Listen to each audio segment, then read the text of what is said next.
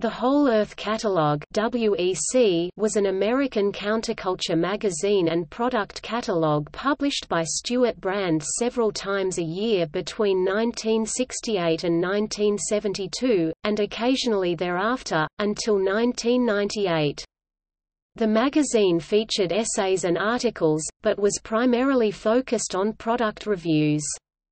The editorial focus was on self-sufficiency, ecology, alternative education, do-it-yourself, DIY, and holism, and featured the slogan, "Access to Tools." While WEC listed and reviewed a wide range of products, clothing, books, tools, machines, seeds, etc., it did not sell any of the products directly. Instead, the vendor's contact information was listed alongside the item and its review. This is why, while not a regularly published periodical, numerous editions and updates were required to keep price and availability information up to date.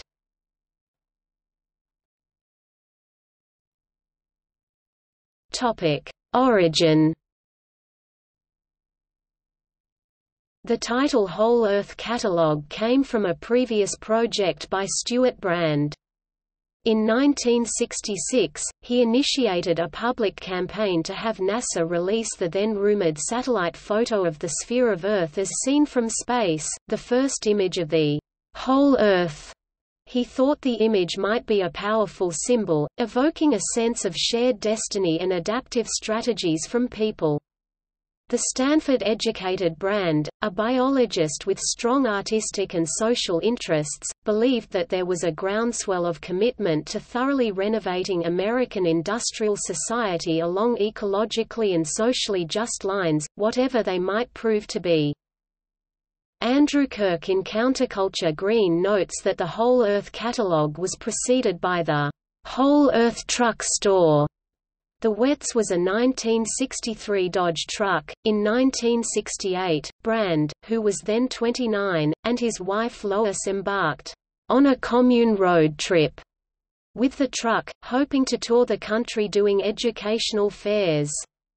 The truck was not only a store, but also an alternative lending library and a mobile microeducation service. Kevin Kelly, who would edit later editions of the catalog, summarizes the very early history this way.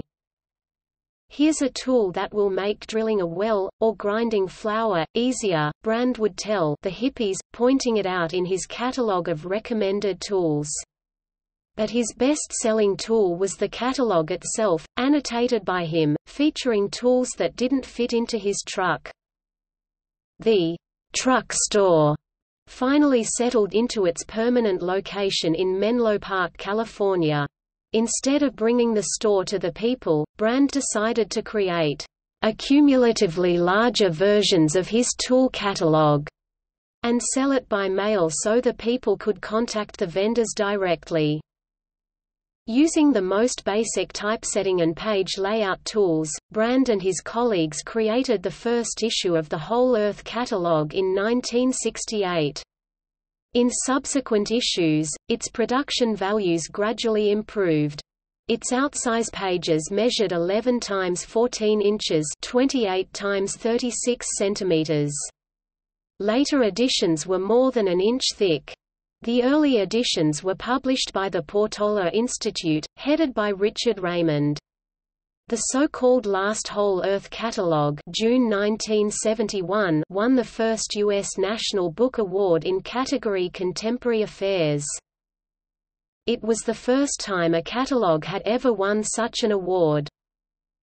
Brand's intent with the catalog was to provide education and access to tools, so a reader could find his own inspiration, shape his own environment, and share his adventure with whoever is interested. J. Baldwin was a young designer and instructor of design at colleges around the San Francisco Bay, San Francisco State University, then San Francisco State College, the San Francisco Art Institute, and the California College of the Arts, then California College of Arts and Crafts. As he recalled in the film Ecological Design 1994, Stuart Brand came to me because he heard that I read catalogs. He said, I want to make this thing called a whole earth catalog so that anyone on Earth can pick up a telephone and find out the complete information on anything. That's my goal. Baldwin served as the chief editor of subjects in the areas of technology and design, both in the catalogue itself and in other publications which arose from it. True to his 1966 vision, Brand's publishing efforts were suffused with an awareness of the importance of ecology, both as a field of study and as an influence upon the future of humankind and emerging human awareness.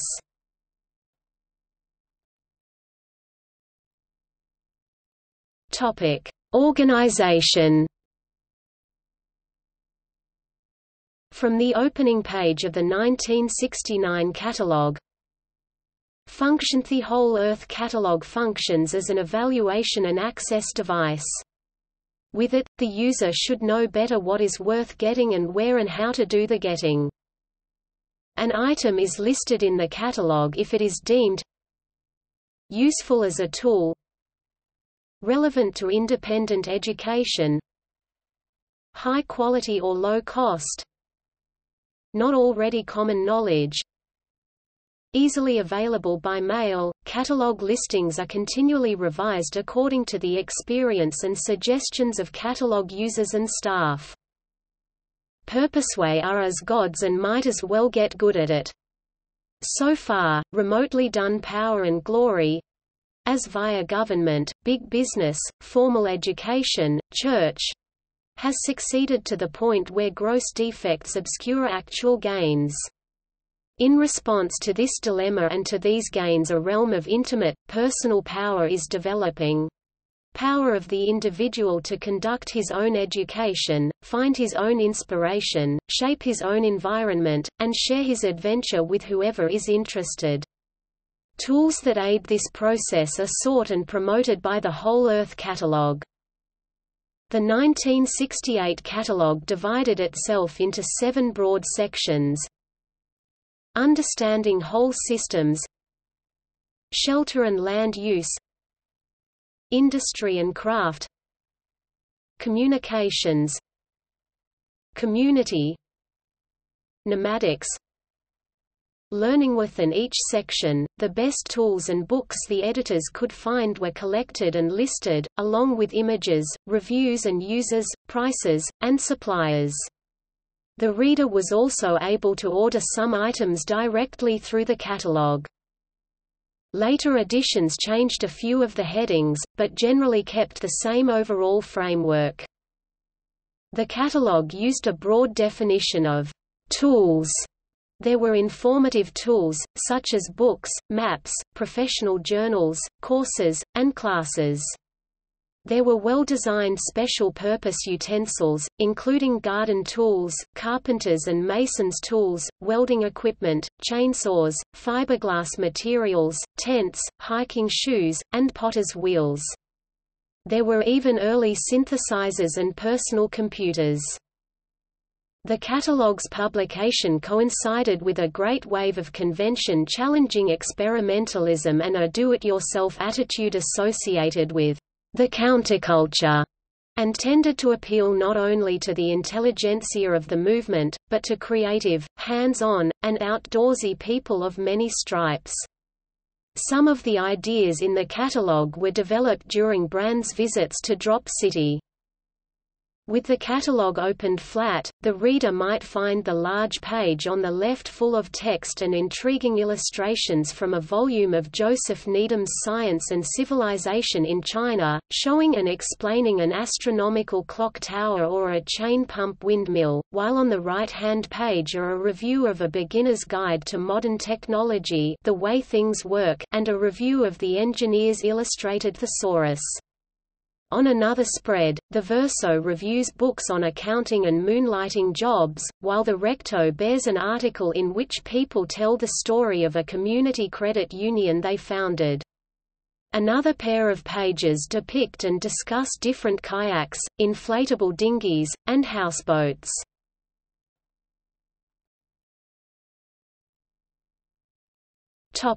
Books.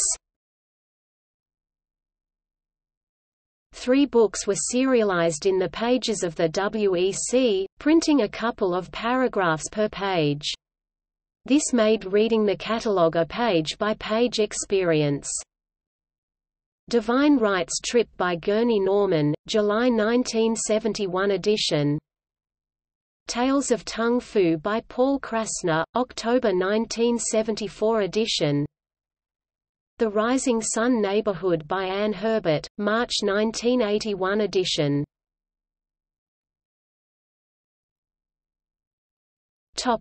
Impact. Steve Jobs compared the Whole Earth catalog to Internet search engine Google in his June 2005 Stanford University commencement speech. "When I was young, there was an amazing publication called the Whole Earth Catalog, which was one of the Bibles of my generation. It was sort of like Google in paperback form, 35 years before Google came along. It was idealistic and overflowing with neat tools and great notions." During the commencement speech, Jobs also quoted the farewell message placed on the back cover of the 1974 edition of the catalog, "Stay hungry. Stay foolish." Kevin Kelly made a similar comparison in 2008. For this new countercultural movement, information was a precious commodity. In the 60s, there was no Internet, number 500 cable channels. The WEC was a great example of user-generated content, without advertising, before the Internet.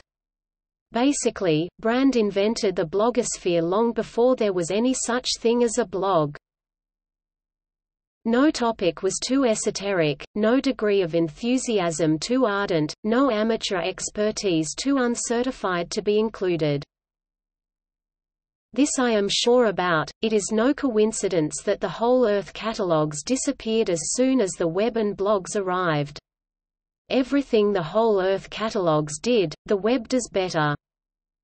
Looking back and discussing attitudes evident in the early editions of the catalog, Brand wrote, "At a time when the New Left was calling for grassroots political i.e., referred power, Whole Earth eschewed politics and pushed grassroots direct power tools and skills." The broad interpretation of tool coincided with that given by the designer, philosopher, and engineer Buckminster Fuller, though another thinker admired by Brand and some of his cohorts was Lewis Mumford, who had written about words as tools. Early editions reflected the considerable influence of Fuller, particularly his teachings about whole systems, synergetics, and efficiency or reducing waste. By 1971, Brand and his co-workers were already questioning whether Fuller's sense of direction might be too anthropocentric. New information arising in fields like ecology and biospherics was persuasive. By the mid-1970s, much of the Buddhist economics viewpoint of E. F. Schumacher, as well as the activist interests of the biological species preservationists, had tempered the overall enthusiasm for Fuller's ideas in the catalogue.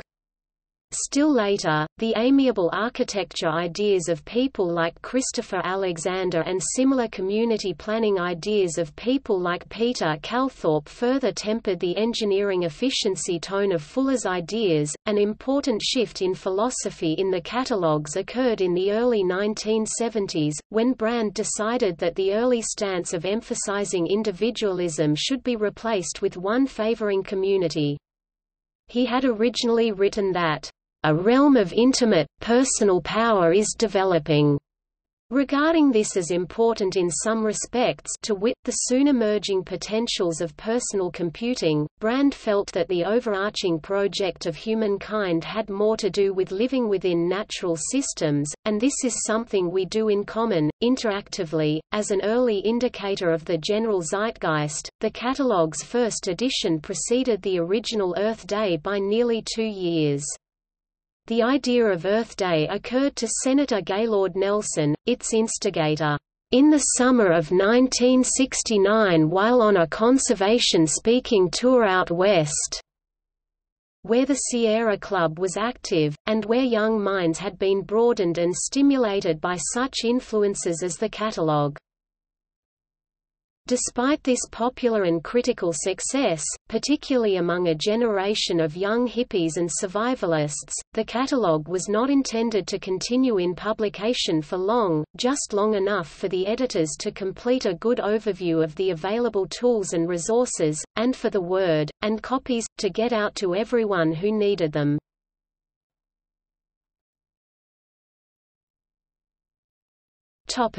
Publication after 1972. After 1972 the catalogue was published sporadically. Updated editions of the last Whole Earth catalogue appeared periodically from 1971 to 1975, but only a few fully new catalogues appeared. In 1974 the Whole Earth Epilogue was published, which was intended as a Volume 2 to the last Whole Earth catalogue. In 1980, the next Whole Earth catalogue, ISBN 0-394-70776-1, was published. It was so well received that an updated second edition was published in 1981.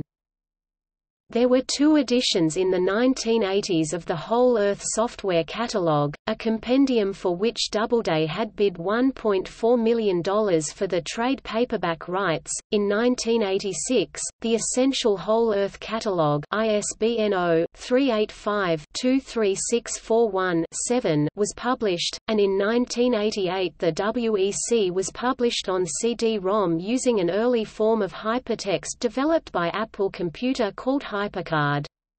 In 1988, there was a WEC dedicated to communications tools. A Whole Earth Ecologue was published in 1990, devoted exclusively to environmental topics. Around this time there were special WECs on other topics, e.g., The Fringes of Reason in 1989.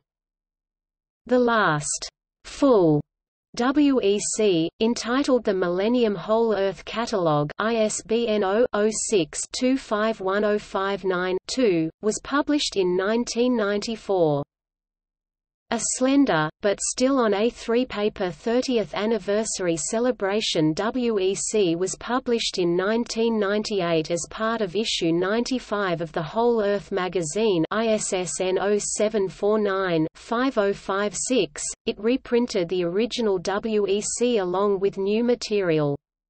An important aspect of this copy of the first WEC was a limitation placed on it by book publishers who begged Whole Earth not to reprint the catalogue with their names anywhere near books they no longer carry. As a result, all such information was placed at the back of the catalogue. This placement hampered a valuable function of the WEC, nudging publishers to keep featured seminal works in print.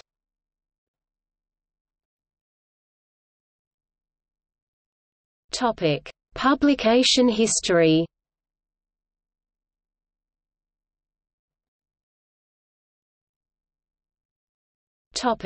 Spin-offs and inspirations.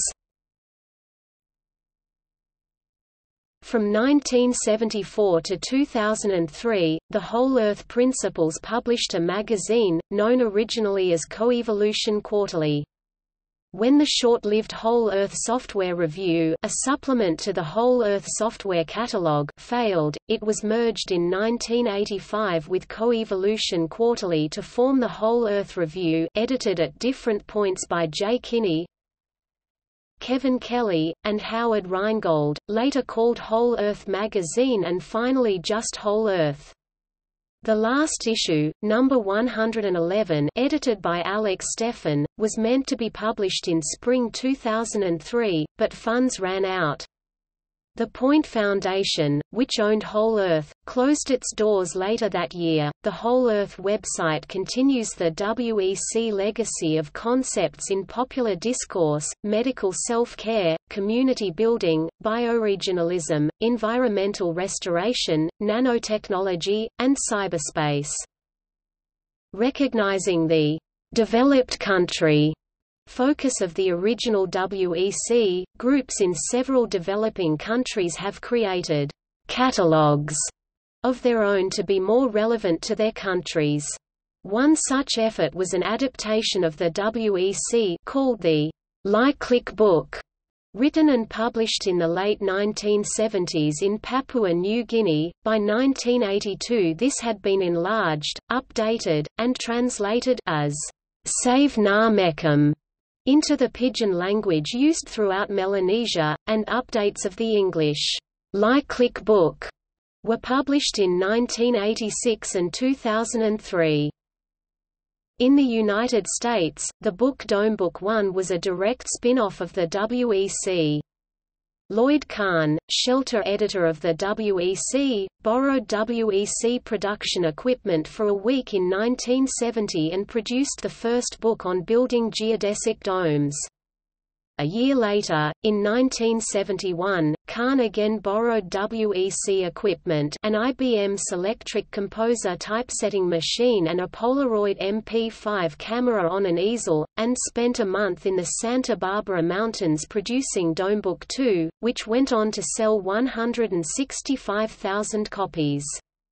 With production of DB2, Kahn and his company Shelter Publications followed Stuart Brand's move to nationwide distribution by Random House. In 1973, Kirsten Grimstad and Susan Rennie are part of a research project at Berkeley University and publish a feminist catalogue inspired by the Whole Earth Catalogue, the New Woman's Survival Catalogue, which gathers feminist initiatives in different domains: art, communication, work, money, self-help, self-defense. In the USA, in 1969, a store which was inspired by but not financially connected with the Whole Earth Catalog, called the Whole Earth Access, opened in Berkeley, California. It closed in 1998. In 1970, a store called the Whole Earth Provision Co., inspired by the catalog, opened in Austin, Texas.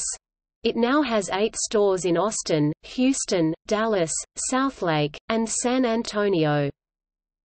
In late 2006, WorldChanging released their 600-page compendium of solutions, WorldChanging, a user's guide for the 21st century, which Bill McKibben, in an article in the New York Review of Books called The Whole Earth Catalog Retooled for the iPod Generation. The editor of WorldChanging has since acknowledged the catalog as a prime inspiration. Whole Arctic Catalog was written by Pamela Richo and published in Bracket 3, at Extremes in 2015 to draw attention to threats to the Arctic region specifically, similarly to how the Whole Earth Catalog drew attention to global environmental threats. Baker Creek Heirloom Seeds publishes a whole seed catalog, with a title and cover image inspired by the Whole Earth Catalog.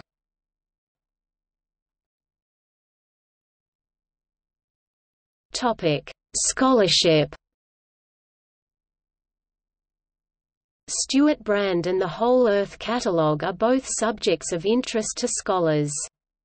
Notable examples include works by Theodore Rossack, Howard Rheingold, Fred Turner, John Markoff, Andrew Kirk, Sam Binkley and Felicity Scott.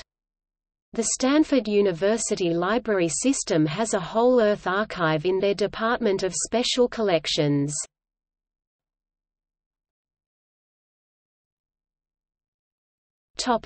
In popular culture. In 1970, on April Fool's Day, the Whole Earth restaurant opened at UC Santa Cruz. It was an early source of whole foods in Northern California until it closed in 2002. A 2010 issue of the political art magazine made by the Adbusters Media Foundation was titled The Whole Brain Catalog, which features a parody cover with a small human brain in place of the Earth, and many references to the 1960s counterculture movement.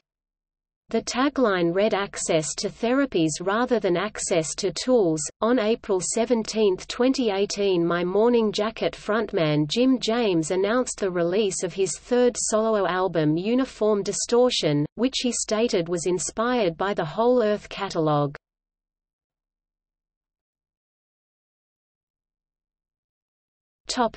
The Internet. Kevin Kelly, mentioned above for his role in editing later editions of the Whole Earth catalog, maintains a website, cool-tools.org, that publishes reviews of the best, cheapest tools available.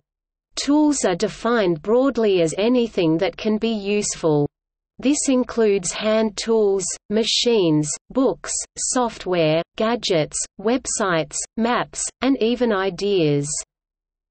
He also published a large-format book in 2013, Cool Tools: A Catalog of Possibilities, which draws on the many reviews published over the years on that website. The format, size, and style of the book reflect and pay homage to the original Whole Earth catalog.